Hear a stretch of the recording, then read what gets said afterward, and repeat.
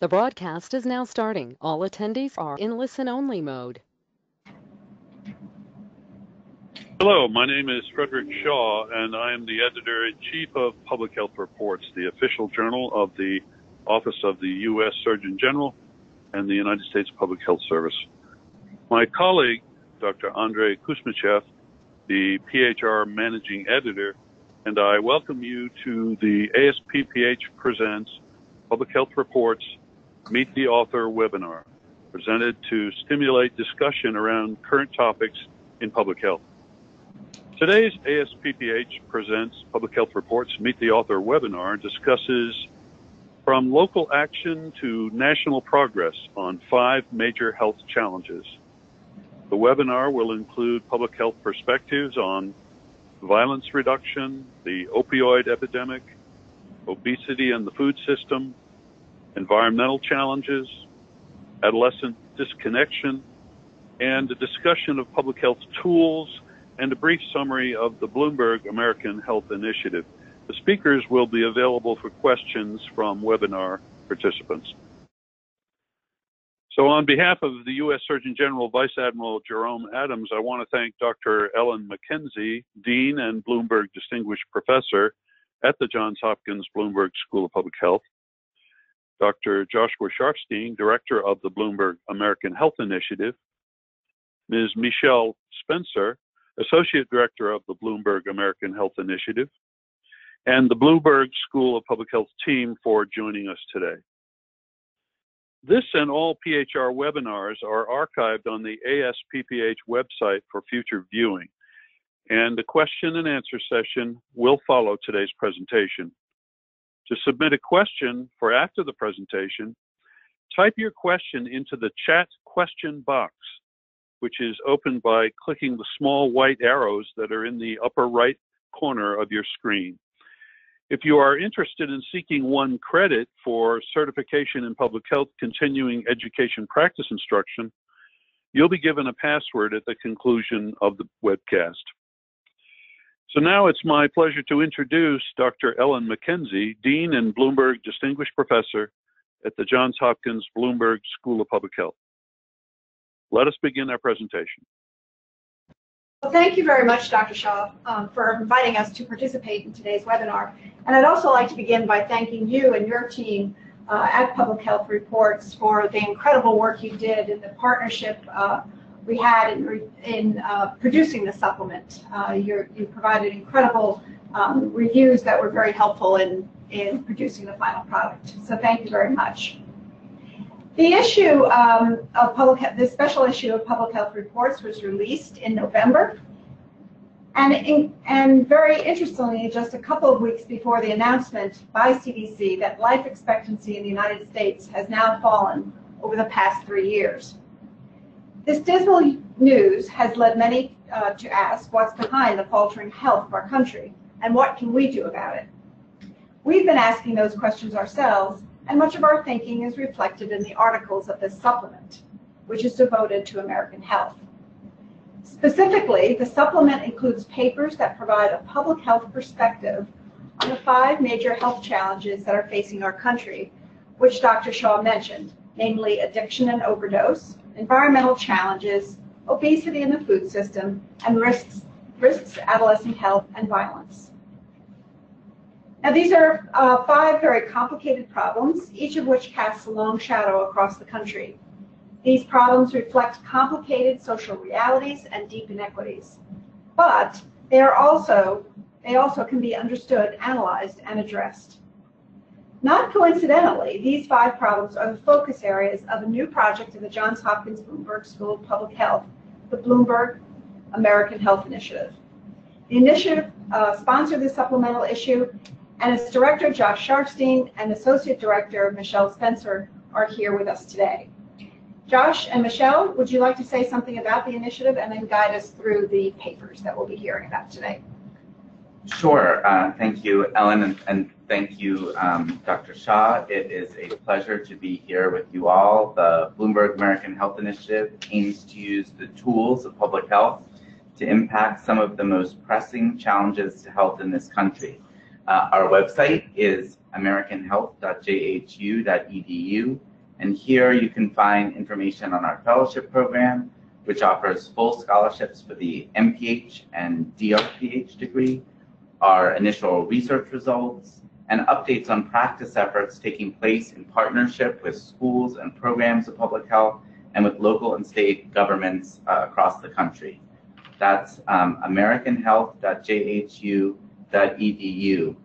Now, Michelle, I think, believes that I mentioned the website too much. Yes, Josh, I do. In fact, I believe that we all think that.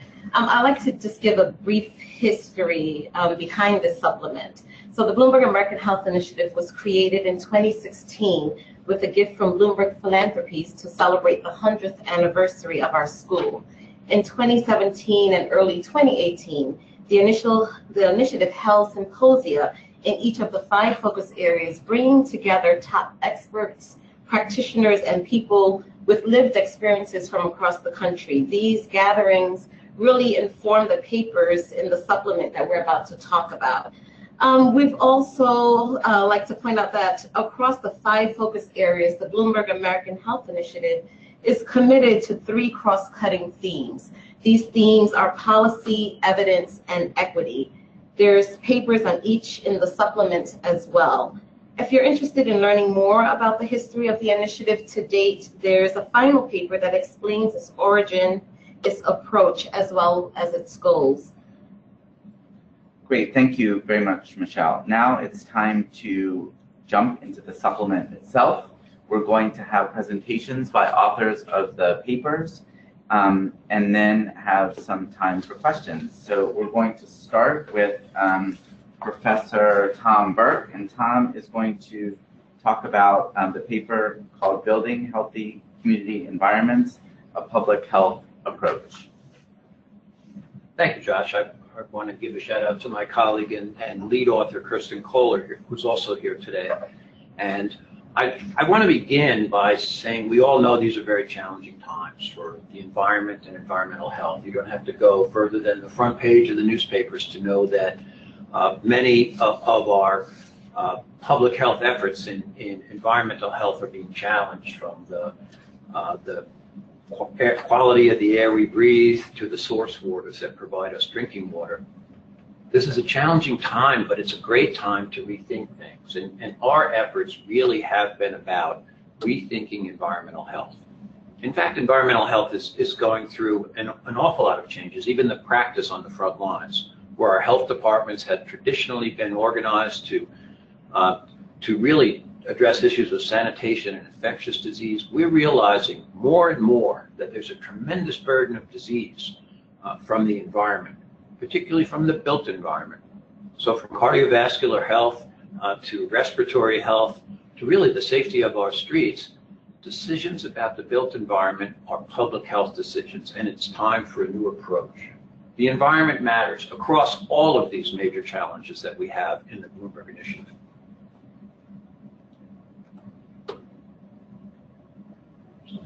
I think we're going to go try for the next slide here. I think I might need control. There we go.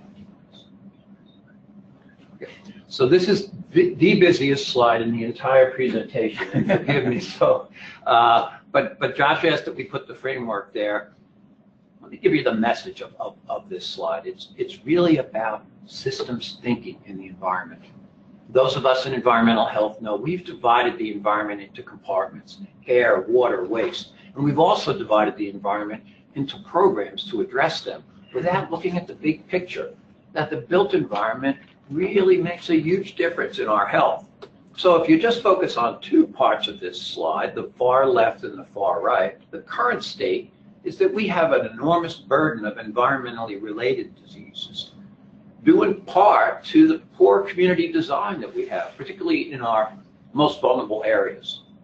We have aging infrastructure. If you think of Flint, Michigan, we have inadequate green space. We have disaster susceptibility in our coastal areas and other areas. Certainly with a changing climate, we see that more and more. But we also have issues with transit and our transportation system. Anyone who sat in traffic today knows the impacts of that on all of our lives. And we also have very energy-intensive decisions about how we use land, water, agriculture. So what are we talking about with systems thinking? We're talking about cross-sector collaborations. Public health has to get outside of our relatively narrow lanes or silos and understand that public health decisions need our involvement and need the inclusion of cross-sector collaborations from city and regional planners to architects to small businesses to housing agencies and parks and recreation, and really including the communities in decisions about our built environment. There's lots of great emerging tools, from health impact assessment to guide us through the decisions about the environment, to cumulative risk assessment, to environmental public health tracking, to use data to inform decisions. And we can change public health practice to be more health informed. Again, community decisions should be health decisions. But this is also going to mean that we change our educational process, internships for our students in other sectors, training and reaching out to planners and others, reaching policymakers, and research that's applied.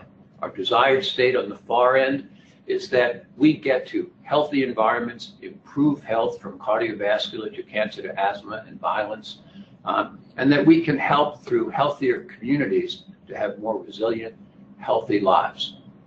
Last slide. And so to sum it up, we have a set of conclusions and recommendations. One, we need a new way to define the problem, recognizing that public health impacts all community decisions. We need a seat at the table.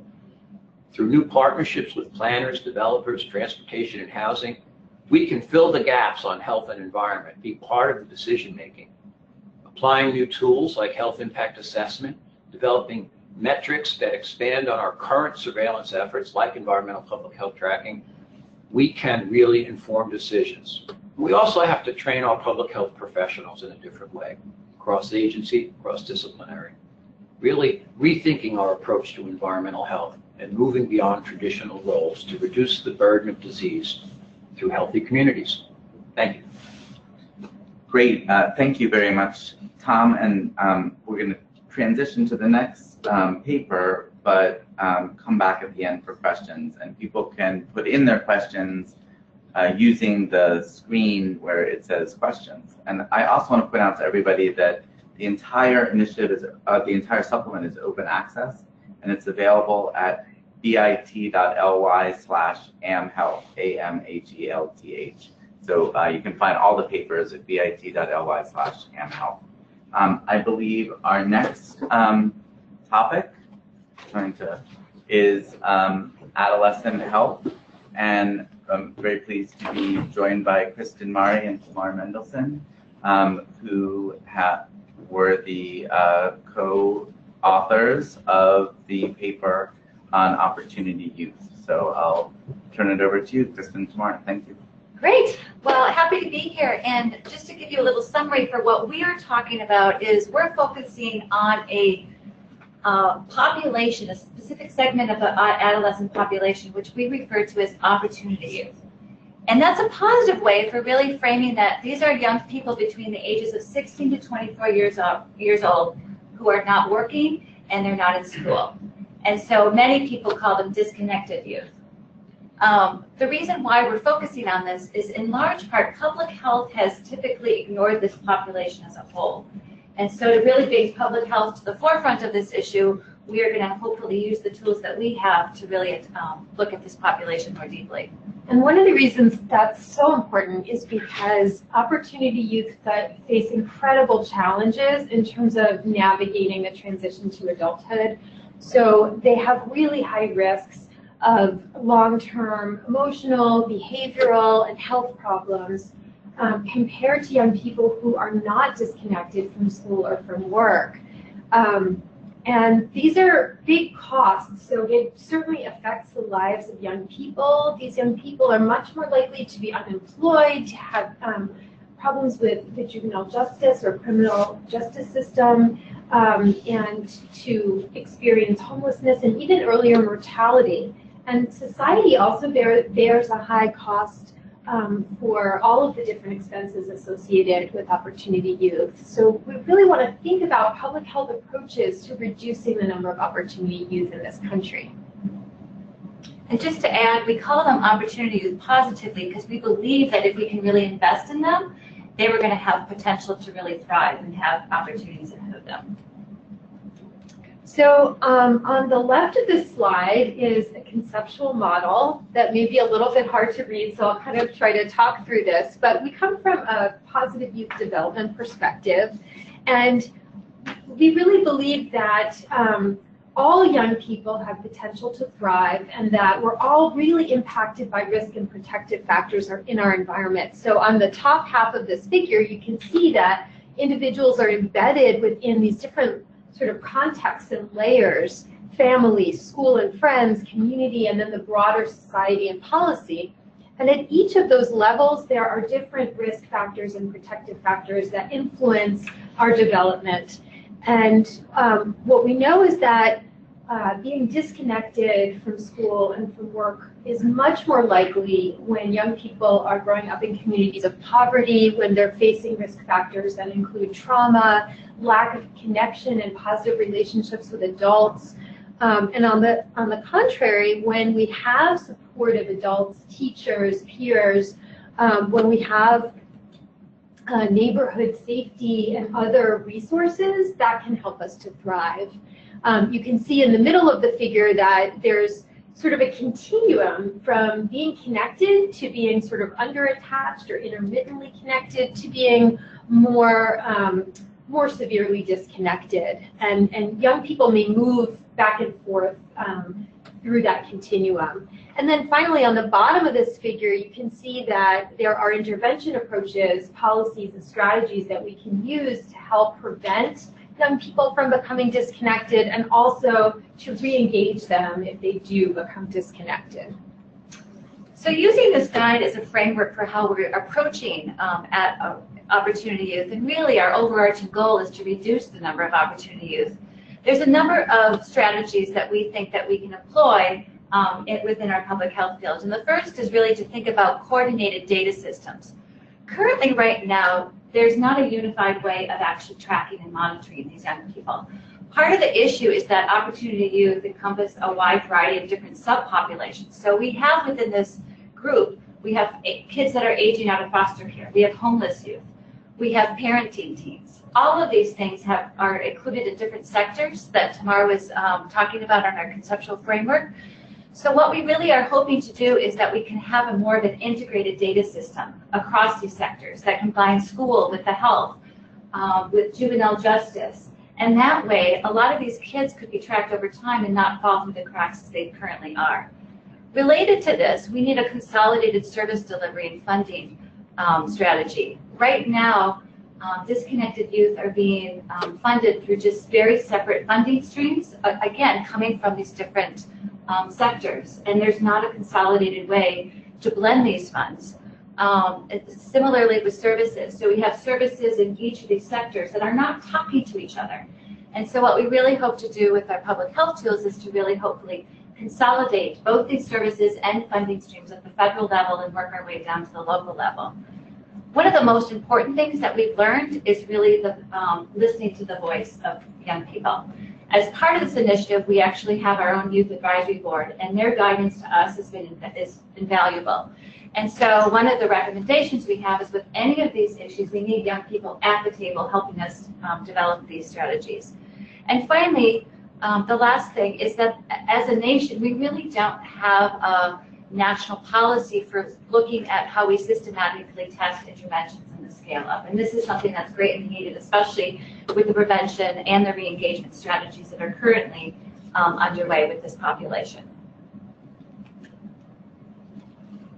So in summary, a public health approach really has potential to reduce the number of opportunity youth in this country and to bring down the high costs that we mentioned that are associated with young people becoming disconnected. We hope that if we do these things, we can actually harness their potential. If we can get them actually working and re-engaged, think of the opportunities that are not only for them, but also for the communities at large. And then ultimately, if we do this, we can really prevent and reduce these long-term health and behavioral problems that so often encompass their population. Great, thank you so much. As we're going to hold questions for the end, if you have questions now, though, you can still put them in to the questions section. And I'll just mention while our next speakers are coming up that if you're interested in following the American Health Initiative on Twitter, we are at American Health. So next we are joined by Anne Barnhill and Ann Palmer, who are two of the co-authors of the paper Grappling with Complex Food Systems to Reduce Obesity, a U.S. Public Health Challenge. So this is Ann Palmer, and I'm going to start out by talking about the scope of the problem. Obesity and overweight rates have increased sharply worldwide since the 1980s. Data from 2016 found that about 40% of adults in the United States were obese. It obviously affects different populations differently. 44% of American Indians and Native Alaskans are obese, so it's the highest rate, and the lowest being 29% of non-Hispanic white adults. Almost 20% of teenagers and children ages 2 to 19 were also classified as obese, and this obviously has big implications for public health in terms of cardiovascular disease, diabetes, kidney disease, and several kinds of cancers. There's been a lot of effort at all different levels of government to enact policies and regulations. Several of these target kids in school or daycare settings, and the primary goals of most of these are to increase physical activity and change what children eat. Federal regulations like chain restaurant posting calories on menus would be one example. State policies to make school meals healthier. And then at the local level, we see cities that have implemented a tax on sugar-sweetened beverages, and some that have even funded positions dedicated to work on food policy. In spite of all these efforts, the obesity rates continue to rise in the United States. Since our paper was submitted, Robert Wood Johnson Foundation and the Trust for America's Health released a report from 2017 that found in seven states the obesity rate increased at 2 or above 35%. The one bright spot in that report was there was actual decrease in obesity for children enrolled in WIC between 2011 and 2014. There's a lack of public consensus about what we should do for this problem. Most of the U.S. public sees it as a serious problem, but that has not necessarily translated into support for government intervention. A 2017 poll found that 31% of U.S. adults supported more regulatory action to address it, while 30% wanted less regulatory action. Obesity is connected, much like the environmental challenges, obesity is connected to other food system problems and the need for policies that accomplish and balance multiple goals. And so that is a big challenge that we face. So in communities with high rates of obesity, you can also find malnutrition. There are also environmental issues with the food system. The food system accounts for a high proportion of all greenhouse gas emissions worldwide. And then to make it even more complicated, interventions can have unintended consequences.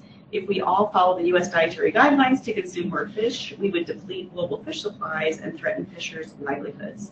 So we want to make sure that we support policies that make progress on obesity and also have a positive environmental, economic, and social benefit. Great. Okay, this is Ann Barnhill now. To help grapple with the problem of obesity and this complex relationship to food systems that the other Ann was just describing, we recommend taking a systems approach. And taking a systems approach to a problem means understanding that the problem is part of a larger system that has many interrelated parts, and recognizing that the system may work in surprising ways. So an effort to solve a problem might be intuitively compelling, yet it might backfire or produce negative unintended consequences elsewhere in the system, or produce positive unintended consequences. The field of systems science has developed qualitative and quantitative methods that are used in systems approaches, including methods for mapping systems and modeling systems. Researchers have used these methods successfully in mathematics, engineering, the social sciences, and other areas of public health. And during the past decade, obesity researchers have begun to use these methods and to use systems approaches, and we think an even greater use of these approaches would be beneficial. So, taking a systems perspective, we see obesity as embedded within a broader system, within a broader food system, which is itself embedded in larger social, economic, and political systems. So if you look at our figure, the way we conceptualized obesity in our paper is that a primary cause of obesity is overconsumption of food relative to energy needs. And this overconsumption occurs in contexts of consumption, such as homes or schools or retail environments. And these contexts of consumption are embedded in larger food systems. The prevailing view in public health is that there are features of food systems, such as how food is processed or how food is marketed, that push excess calories and lower quality food into contexts of consumption in ways that drive overconsumption and obesity. But this view needs to be corroborated, and we need to better understand how exactly food systems behave holistically and how they affect consumption and obesity. So what specific features of food systems are most strongly linked with overconsumption? What changes to food systems would help improve consumption patterns in different populations? And by helping us keep this whole system in view, a systems approach can help us to identify the relationship between food systems and, go back, yeah, sorry. Great. A systems approach can help us identify relationships between food systems and patterns of consumption, so we can identify those primary drivers of overconsumption. A systems approach can help us recognize unintended consequences of our efforts, such as adverse health, environmental, and economic effects, and minimize those unintended consequences. A systems approach can help us design coordinated sets of policies that reinforce each other. And importantly, a systems approach helps us to understand the broader social, economic, and political context. And this lets us identify groups of people that might be affected by policies, both positively and negatively. So we can identify political obstacles to policy, and also we can identify common goals and build a broad alliance beyond public health for obesity efforts. So we'll conclude with some recommendations. Ideally, we want to target multiple parts and levels of the system. And so one example would be, we see a lot of interventions that are trying to increase access to healthy food in retail locations. And ideally, we'd want to be working with communities to stimulate demand for those products at the same time that we're working with retailers about what to stock and with wholesalers who sell to those retailers to ensure that those healthy items are affordable. We want to look at targeted population-specific interventions and look at the broader community context. We want to have a broader set of goals beyond changes in diet and obesity and a longer-term horizon. Long-term indicators of success would include not only changes in diet and obesity, but also indicators that improve community well-being in other ways, such as higher employment rates and education indicators. And we also want to include community members in identifying the problems and solutions. Public health can really help advance this work by supporting interdisciplinary research projects, increasing opportunities for training in systems methods, and then a longer-term commitment from funders to sustain projects that can be repeated, improved, and rigorously evaluated. Great. Thank you very much. And just point out, people can put in questions, and if you want open access to all the articles we're talking about, you can go to bit.ly/amhealth, AMHEALTH. So we are now going to move to the paper on bions, and we are with Michelle Decker, and in the room we have Daniel Webster and I believe Holly Wilcox. Yes, and Holly Wilcox. And Michelle is going to do a brief presentation of the paper, An Integrated Public Health Approach to Interpersonal Violence and Suicide Prevention and Response. Thanks, Michelle. Great, thank you. Thank you so much for having me, and I'm thrilled to be here with many of my colleagues in this work. I think we're all fairly well aware of the burden of violence in that homicide and suicide are leading causes of death for youth and adults in the United States. We know that for women, intimate partners are responsible for over half of homicides to women. So there's a clear mortality issue that we're seeing. We also know that non-fatal experiences of violence really incur just a cascade of health, physical health, sexual health, emotional health consequences, lost economic productivity, gaps in accessing education systems, and so forth. We see that certainly for intimate partner violence and sexual violence that affect a large number of women every year in the United States. We see tremendous disparities in these experiences as well across lines of race, ethnicity, as well as gender. And across these forms of violence, we actually see that our youth are really disproportionately affected for homicide, suicide, as well as partner violence and sexual violence. So this really speaks to the need for systematic and really early intervention when we think about responding to and preventing these forms of violence. So I want to give you a couple of important frameworks for violence prevention and response. The first really illustrates what we think of as really the three pillars, and these are bringing our understanding of what's needed to both prevention of violence, primary and secondary prevention of violence, as well as broadening that lens to include survivor support, support for individuals that have experienced violence or witnessed violence. We're seeing that very clearly now on a national level when we look at youth that are impacted by mass shootings in schools, as well as chronic levels of violence in communities in places like Baltimore and beyond. We also see, particularly for partner violence, sexual violence, and community violence or homicide, there's an accountability element to this too that brings into criminal justice systems and the need to really identify ways that are equitable to hold perpetrators accountable as a means of justice, as well as preventing re-victimization. So that's an important frame for us when we think about all of the sectors that need to come together for comprehensive violence prevention and response. And of course, the next framework also, thanks. The next framework, this lens is familiar and really shared across these papers, I think, in looking at the individual determinants, but as well the interpersonal, community, and social structural determinants of violence, victimization, and perpetration. Having an understanding of these factors, and I won't go into them, but I encourage you to take a look at the paper if you're interested in delving into this.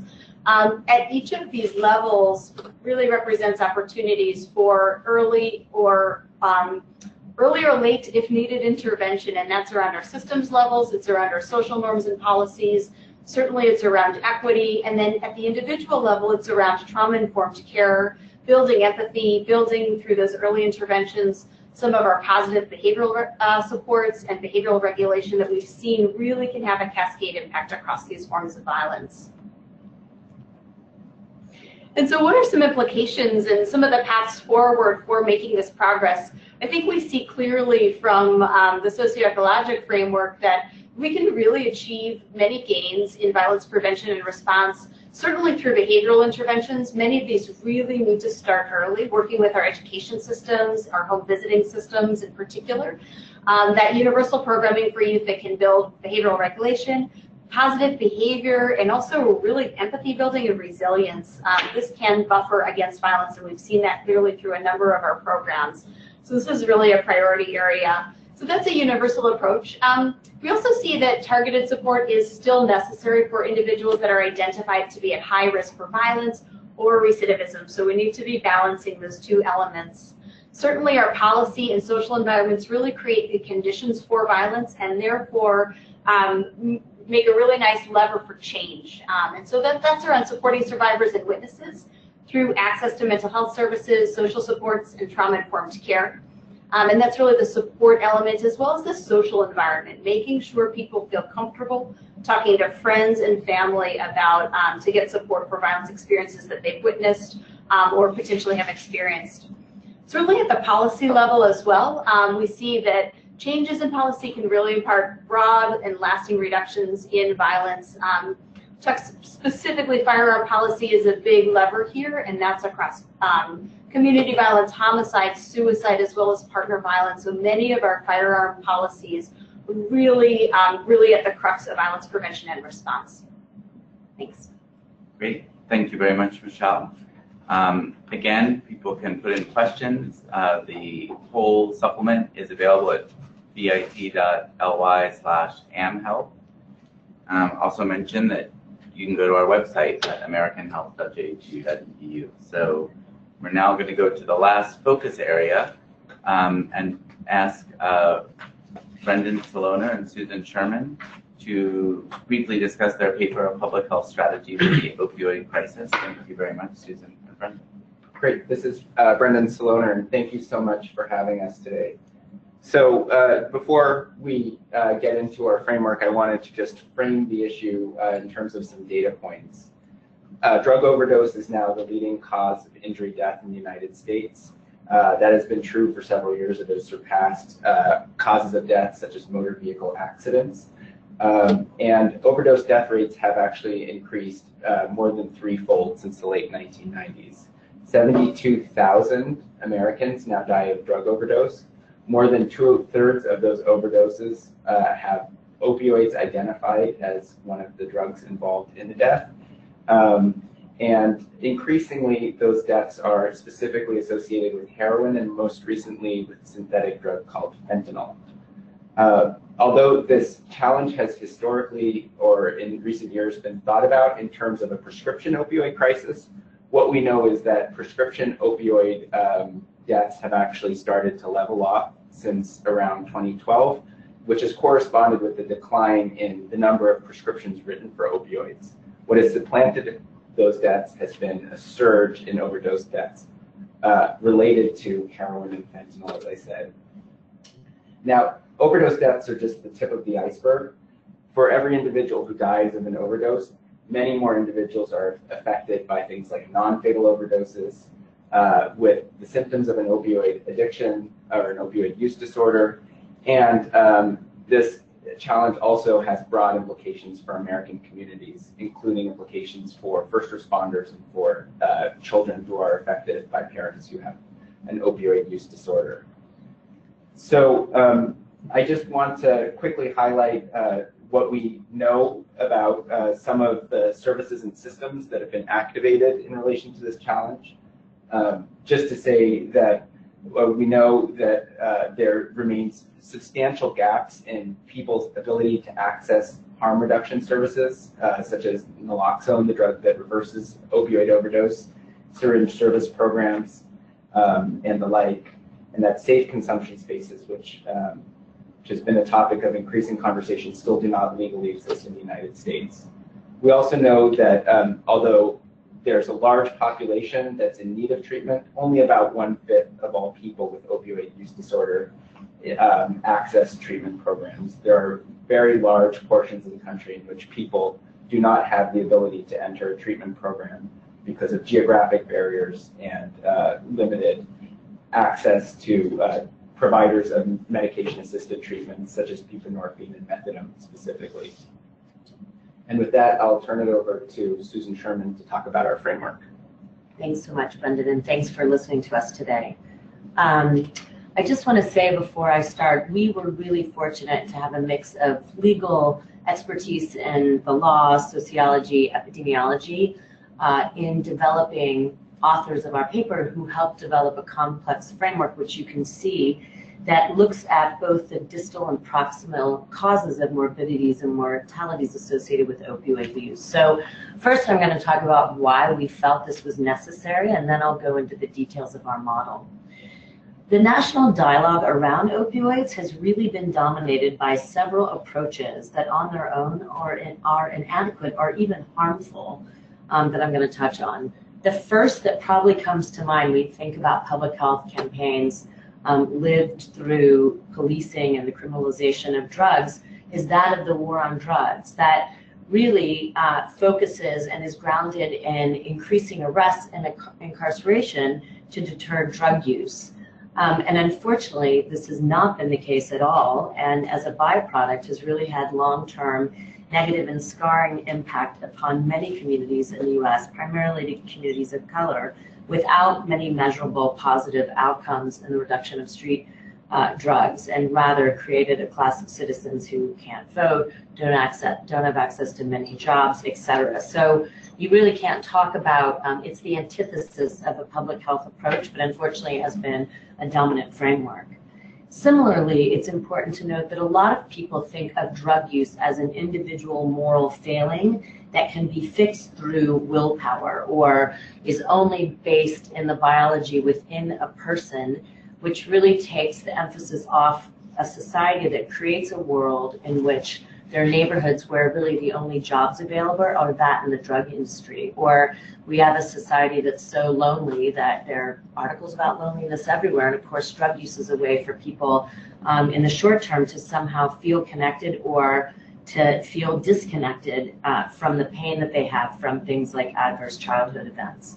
So this focus on the individual really fails to put the spotlight out on broader factors that we as a society are responsible for. So to move into our framework, which is a sociological framework, which really is based on McElroy's socio-ecological framework that focuses on health outcomes that result from the interaction of individual, institutional, community, and policy factors. Our framework draws attention to the multiple determinants of drug use and emphasizes the role of upstream factors that drive addiction, overdose, and associated harm. So not just looking at the drug supply, but also the role of employment and unemployment, people's access to education, material deprivation over time, childhood and adulthood physical and sexual violence, homelessness. And central in this, in our iteration, is the interaction between individuals' drug use and the context in which they use drugs, particularly focusing on opioids. When people inject drugs, they're more likely to result in negative outcomes when people inject drugs in unsafe environments, whether research has been shown that if people inject in public places or use drugs in public places versus safe consumption spaces, as Brendan mentioned, which are not, there are no legally sanctioned safe consumption spaces in the US, they're much more likely to experience arrests, receptive syringe sharing, or an overdose. So we feel that this framework really looks at upstream structural factors that both have policy and programmatic implementations and try to bring this public health multidisciplinary, multi-level approach into our conceptualization and therefore the levers that are necessary to respond to the opioid epidemic. So aligned with Susan's observation that we tried to engage a broad authorship group, we ended up looking at priorities that go beyond clinical or even traditional public health to think about a variety of ways in which strategies could be leveraged that take advantage of the complexity of this challenge across multiple arenas of social systems and the criminal justice system. So, but at the top of this is a priority on data collection. One of the key findings from our work is that there are massive gaps in our data collection infrastructure that limit our ability to engage evidence-based responses to the opioid crisis. Things like building overdose tracking into existing Sentinel surveillance systems would allow us to understand in a more real-time manner where there are hotspots and how to respond to them. Similarly, we see a lot of promise in the creation of data dashboards that can help create linked information systems that can also be used for communities to understand what their profile of risks are and whether they are in fact making improvements. Although, as I noted, the death rates associated with prescription opioids have declined, we are by no means out of the woods in our prescription opioid crisis. We see a continued role for safer prescribing that would, among other things, increase physician and patient awareness of the risks of opioids as well as their benefits, of which there are certainly some. And critically, to integrate addiction treatment with pain management. The populations that these two systems engage are very overlapping, but unfortunately they exist in very different arenas. Stigma reduction was another point that was very important to our understanding of this challenge.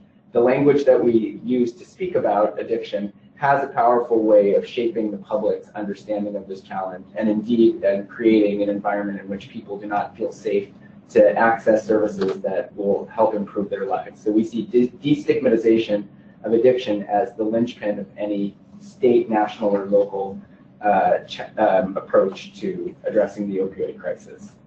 We also see broad opportunities to scale up harm reduction.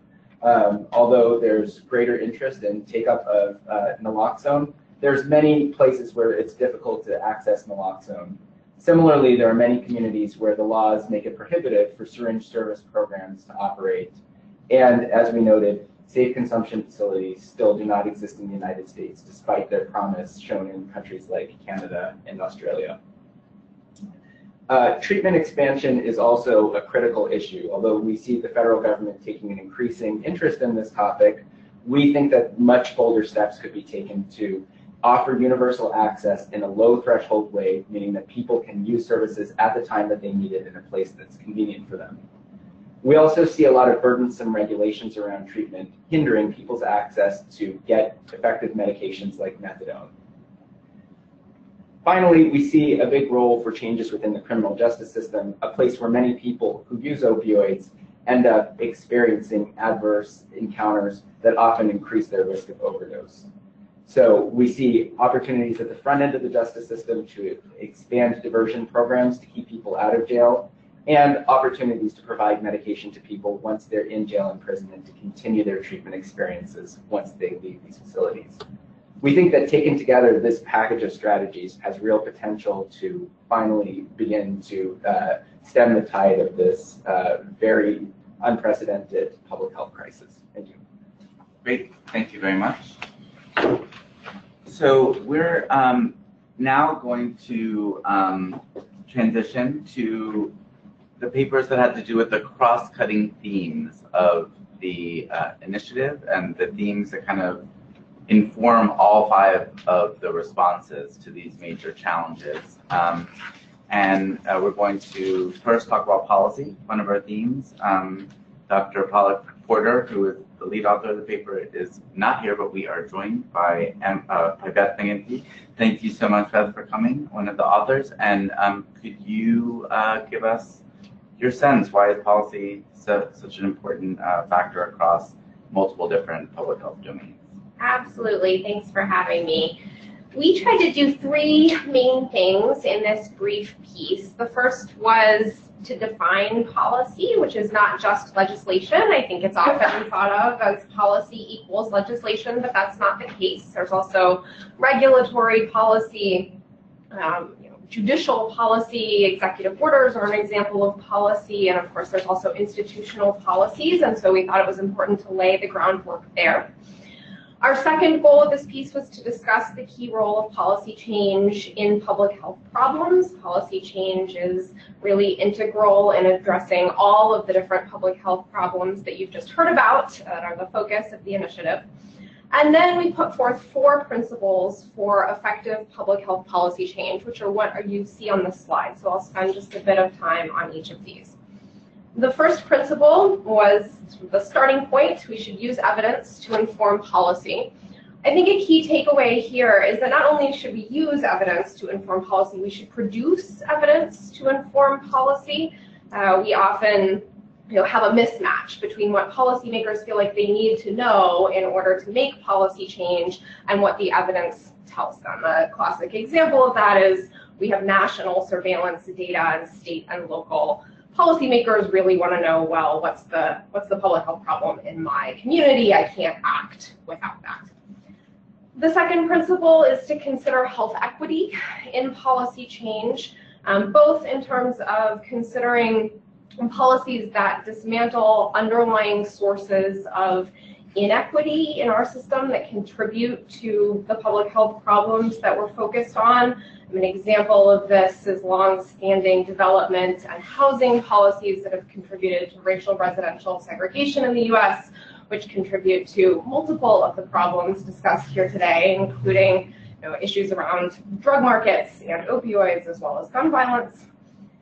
The third principle that we put forth is to design policy with implementation in mind. And so 2 key points there. thinking about as you're proposing a policy, what exactly is involved in implementation? Is an existing agency going to do this? Does this involve creation of a new agency, which of course has big implications in terms of funding, as well as the importance of including implementers in the policy design process. Who's going to be responsible for carrying this policy out? They should have a say in how the policy is formulated.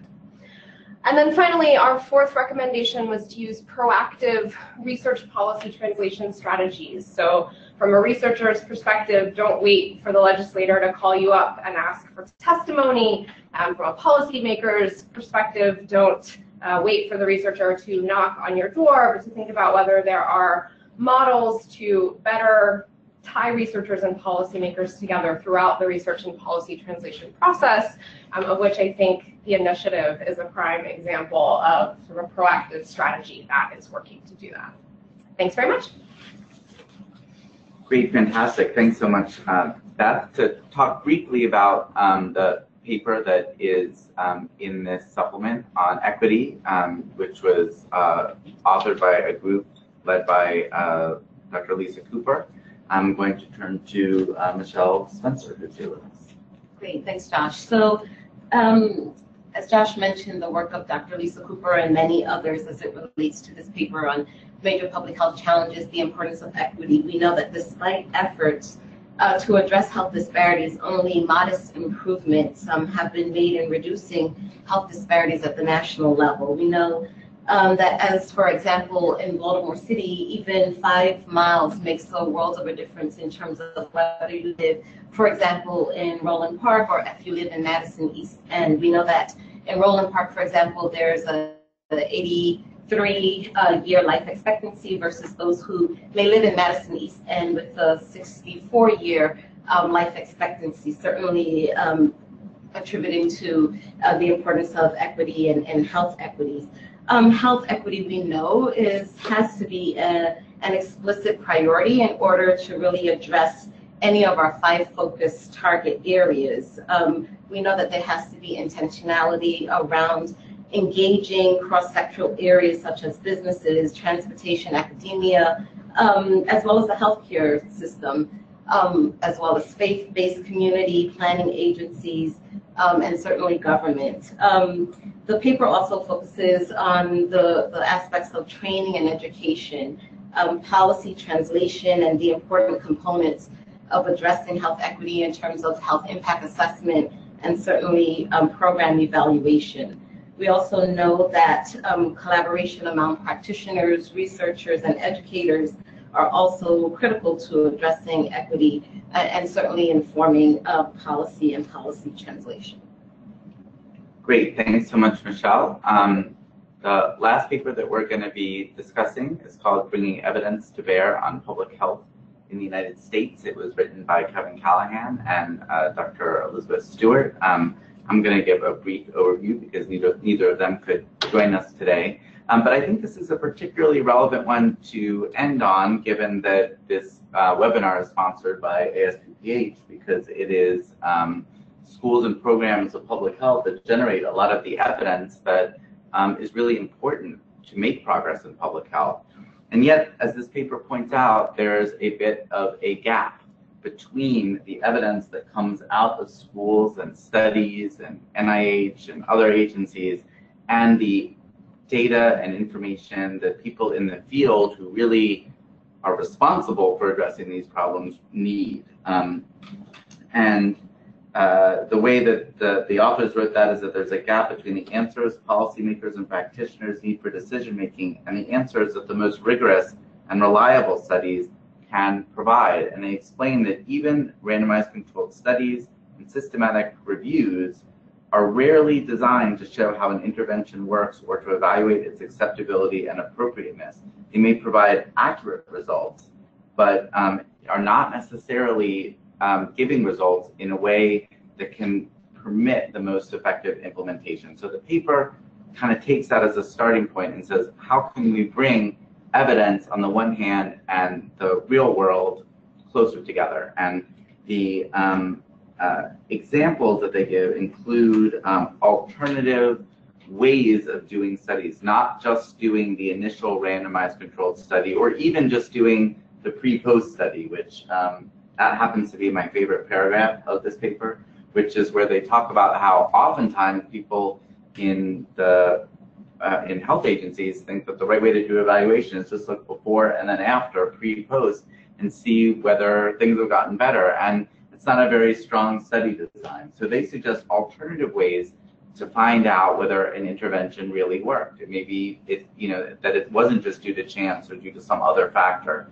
that intervened. And I'm not going to go into all the details of the types of studies they talk about, but the paper really gives practical suggestions on how studies can be designed that are able to be implemented in public health agencies. In addition, they suggest combining results from more traditional studies with population-based data in order to predict the effects, for example, of statewide implementation of a particular intervention. And they talk about using alternative sources of data, such as Google search terms, administrative data, and other kind of data that are around. And a part of their call here is for schools and programs of public health to get in there and to work with practitioners to find data that they're using and see what can be put to use to help guide more effective strategies. The last thing I'd say is they want to encourage dialogue. They want to encourage researchers to listen to policymakers about what kinds of evidence that would be helpful. And they want to encourage practitioners to listen to researchers about what the right thing to do is, and based on the data, and particularly where there is information showing that a particular course of action is unlikely to work. And hopefully, one of the things the Bloomberg American Health Initiative is fostering, not just ourselves here at Johns Hopkins, but in coordination as we work with a whole bunch of different schools and programs of public health, to close the gap between local policymakers and local academic experts, we can help bring more evidence to bear on public health in the United States. So that is the wrap up on the three cross-cutting areas. It's been really great to hear the various papers presented succinctly and really get a sense of the scale of the challenges that we're facing. And I think we're going to shift to some questions. So I certainly encourage people to put questions in the box. If you are listening and you have any questions, please do so. And we will get started with a few questions here. So one question that I would like to maybe ask the three researchers on violence, perhaps, to come up. Daniel, Holly, and Michelle. One of the aspects of your article dealt with the intersection between three types of violence: community violence, intimate partner violence, and suicide. And I guess I'd be, the question is why you chose to look at those intersections, and what concretely, did you find when you looked at those intersections that could be useful to addressing violence? There's a lot of overlap between the three types of violence that we focused on, and one thing that we found was that there are programs that impact two or maybe even three types of violence, and so there's potential for making public health impact across the different types of violence. Yeah, the risk factors are very similar. Firearms, of course, play an important role in the lethality component across these three forms of violence. Alcohol and substance abuse also plays an important role. So there's a number of different opportunities for prevention, as Holly indicated, where I think we can have impacts across multiple forms and types of violence, including suicide. And just a way, and I think some of the, we set out to do this in part to see where those synergies really were. We know these forms of violence are really closely interrelated. We see that in, partner violence, homicide, suicide. We see that in even some of the recent examples we've seen in the news about violence perpetrators that may be presenting in one form of violence also have a history of other kinds of forms of violence. So really what works, and I think the evidence points so clearly to, two real things. I mean, it's the early interventions that we really wanted to kind of lift up, and the need to sort of start early in life and focus on youth, as well as firearm policy. Those were really two of the biggest sort of cross-cutting across the forms of abuse. And of course, there are some differentiation points as well, but we saw a lot of synergy that I don't think we always talk about in violence prevention and response. And one of the hopes that we had from this paper and this analysis was that people would start to see some of those synergies a little bit more clearly, and some of the shared threads around perhaps community mobilization and school-based strategies. There is a lot of shared ground there, but we do tend to work in silos. Great. Thank you very much. One of the questions was just to repeat one more time the free link where you can go to get the whole journal, and that is bit.ly, B as in boy, it.ly/AMHEALTH, AmHealth, all lowercase, and that should work, and it'll be on the screen in a minute. I have next question is for the adolescent team here. If you guys want to come up for a second. And this question is, one of the concepts in your paper is that health departments should be thinking about high-risk adolescents, kind of like health departments generally already think about the challenges of maternal-child health and healthy birth outcomes.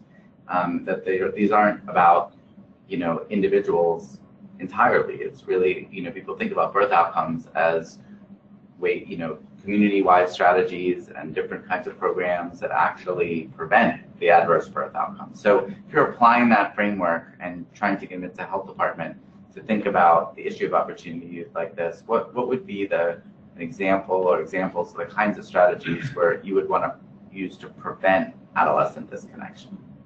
Yeah, I mean, I think one of the striking things is that this really is a population health problem, and 12% of young people are actually disconnected. So about 1 in 9 young people experience disconnection. And just to add to that too, we think that number is actually underreported because only those that get counted are really, they have to be part of the census. So you think of the kids that are in any institutions or in the juvenile justice system, they're not part of this. So that number is a lot higher. So when I think for health departments, in terms of, really thinking about promoting health, that this is a significant segment of the population and it's facing incredible health risks. And in terms of actions that health departments can take, there's a terrific example happening now in Baltimore City, which is a collaboration between the Mayor's Office of Employment Development, Baltimore City Schools, and a collective called Baltimore's Promise to actually get high school seniors who are graduating but not intending to go to college to enroll in job training programs that would actually provide them with skills and supports to then get jobs with livable wages. And I think that's an example of sort of a multi-sector effort that a city could take and that is likely to have very significant health benefits for young people. I mean, kind of related to that, one of the things that also is happening here is that they're in the process of developing an integrated data system with the health department really taking a major role in that. And so I think that's a great example of, again, how do we treat this as a population rather than these separate groups? And that's kind of the problem that I think a lot of us have had, or health departments have had, is we tend to think of them as just separate, distinct groups, homeless youth, juvenile justice groups, and we don't think of them as having this overarching common risk factor being disconnected. And so having this integrated data system that the health department is actually trying to implement is one example of how we can bridge these sectors together to really focus on this population. It can be used to address this population. And I think it's sort of a thread through a lot of these challenges and papers is the need for multi-sectoral approaches, and health departments are critical in that. Great, thank you very much. Next question that we've got relates to the American Health Initiative challenges and how they relate to the curriculum. And so I would briefly say that here at the Johns Hopkins Bloomberg School of Public Health, we're actually developing a number of courses, many of which are now available in each of these areas. There are new courses on opioids, there are new courses on equity. Holly is going to teach a course on suicide soon. We are seeing a tremendous enthusiasm really for students. I taught a course on opioids that we had like 30 extra students and wound up being 80 students at the end sign up for, just because these are very timely topics. These are things that really matter to this country. I wanted to ask maybe Tom Burke to come back here for a second, because another aspect of the curriculum is the ability to make some of the materials that the initiative is developing more broadly available. And you have recently developed a course that is now available online, and there are going to be some other ones. And so maybe would you want to just mention that? Well, sure, and it's called a MOOC, a Massive Online Something course. Working with our partner Coursera, with the support of the initiative, we developed a course really to reach frontline people and students throughout the world in a very free or low-cost way to address the issues of protecting public health in a time of changing climate. Not to get caught up in regulation or the arguments of politics and science denial, but for public health professionals, frontline people, to really apply the principles that you heard today that were the common threads between really all the topic areas to improve the practice of public health. And Josh, one other thing I want to mention that's very exciting, hearing all of these papers presented together, you see those common threads of cross-sectoral, cross-disciplinary systems approach, data and surveillance, things that are kind of fragmented in public health right now, but that show us just how important it is to pull this together. And another thing I'm really looking forward to working on and have already initiated is a new DRPH program that builds upon these critical areas and the intersections that we've seen here today to refine our curriculum and to have, through our DRPH program, in a concentration in policy that will draw upon this incredible expertise and address our toughest problems. And part of this question is whether this relates specifically to CPH criteria for accreditation of schools of public health. And I think CPH hasn't specifically adopted these 5 challenges, but I think, personally, I will just say over time, part of what we want is for curricula to be relevant, to train people to be able to address the critical challenges in the country. And we hope through the initiative to be putting together educational materials that will really help prepare our students well. I wanted to ask maybe Beth, if you could come up for a second for the next question.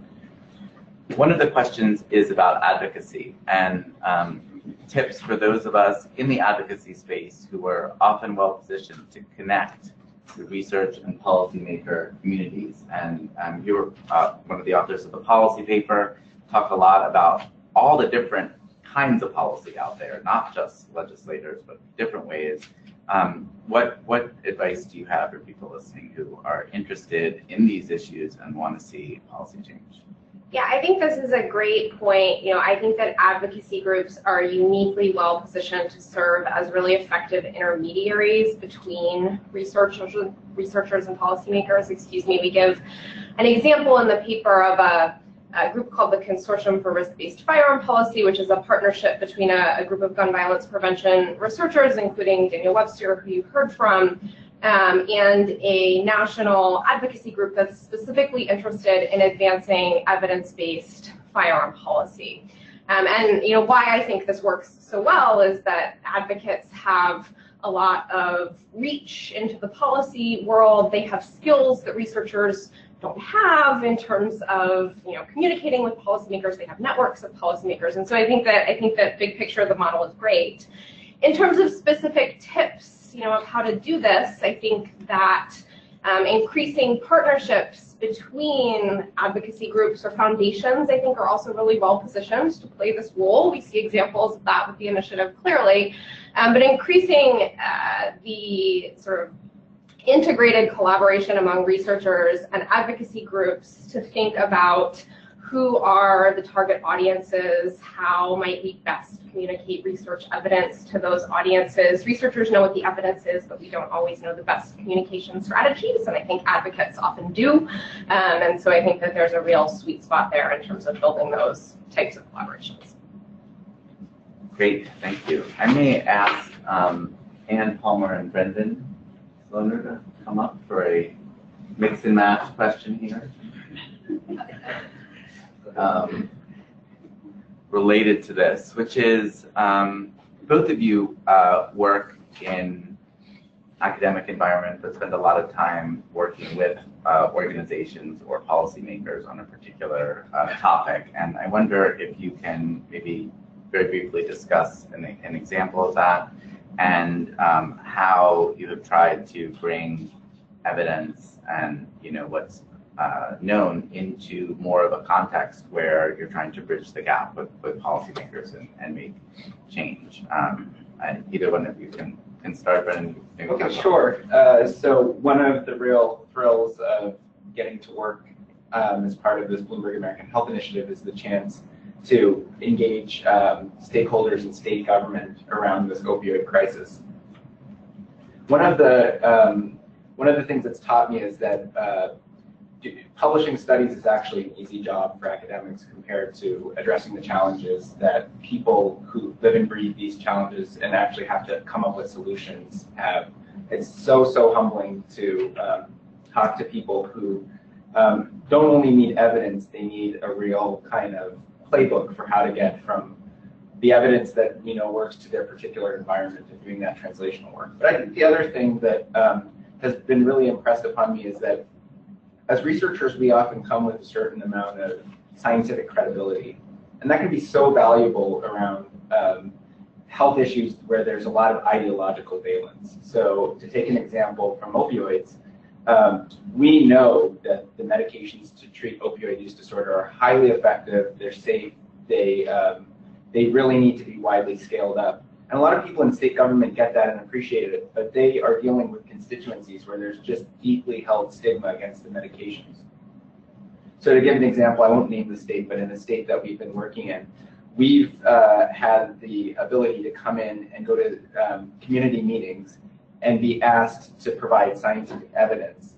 That scientific evidence is being provided in a way that is strategically designed to help the policymakers bolster the case for enacting the policies they know will be effective. But because we are seen as being objective, impartial, and outside the state context, we have that degree of freedom to really come in and speak from the perspective of science.